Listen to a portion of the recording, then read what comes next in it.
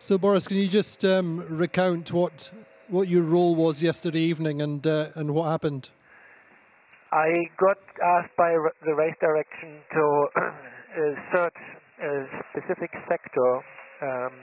We got by email a zone that I could overlay on my chart so that I knew exactly where they wanted me to search, with 0.3 miles distance between my path one way and coming back the other way. So I started to go with the wind from the side in my sector from one end to the other. One pass at the conditions and the speed was an hour. So to have to do my whole sector would have taken very, very long. But after 1.5 or 2 hours,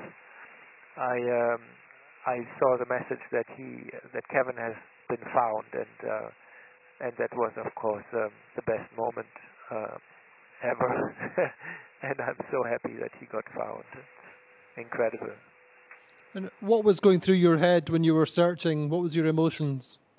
I was relatively composed and quiet, focused, very focused. Really, my eyes were searching the sea in the radius around the boat. But of course, kind of a cinema goes through your head, like, what is he doing at the moment? Where is he? Is he coping?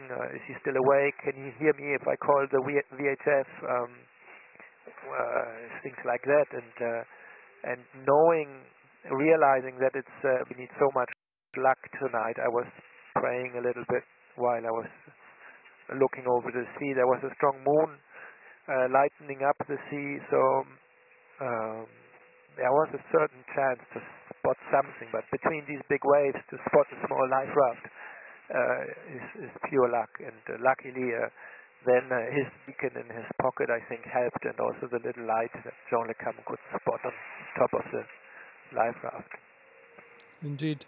And what did it feel like afterwards? Did you take some time to recover and sleep, or what was your reaction afterwards?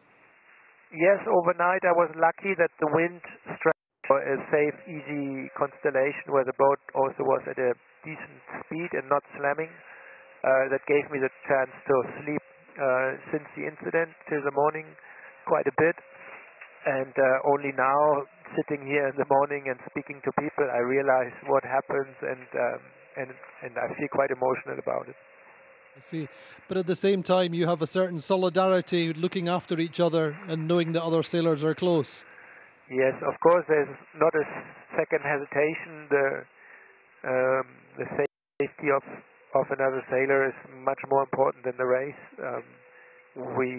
I think all of us are happy, and I was absolutely happy to abandon the race to focus on finding Kevin.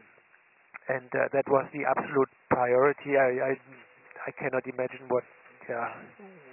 I don't want to think about what could have happened, and that has made the race kind of.